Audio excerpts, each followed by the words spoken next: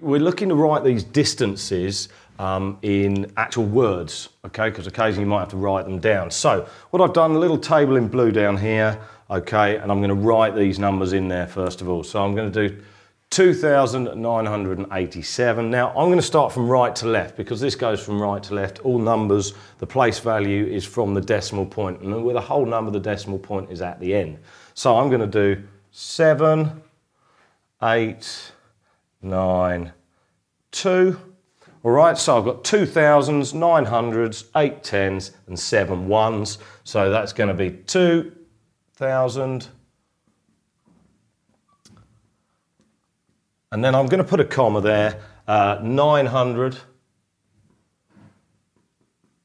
Okay. And between 100 and the tens, we normally put an and.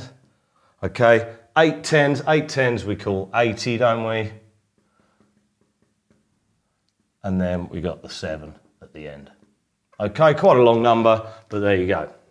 Now the next one, again I'm going to go from right to left. You'll notice there's commas in here. That's a bit of a British thing. Some calculators do it, some calculators leave a bit of a gap. So just be aware of that depending on what calculator you've got.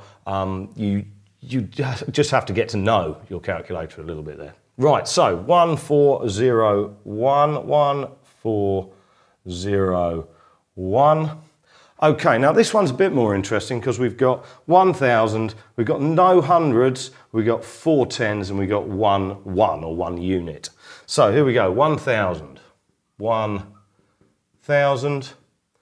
Now, do you remember when we had the 100 up here, we put an and between the 100 and the 10? Well, there aren't any hundreds, so I'm actually going to stick the and between the 1,000 and the 10 this time. 4 tens are called 40, as you well know, and then there we go, there's the 1. So 1,041. So we've got to have the and in there before we get to the last bit. It's before the tens, basically. Right, last one. We've got the 6, we've got 0, we've got 9, we've got 0 again, and we've got 8. Now, where the commas work quite nicely here is that's 80. So 80,000, 8 lots of 10,000, 80,000. So 80,000, 80,000. Okay, so like the tens, the 10,000s works the same. We've got no thousands, we've got 900s, so I'm going to put a comma, 900s. And then we've got to put our and in, haven't we? And then there's no tens and 6. There we go, done.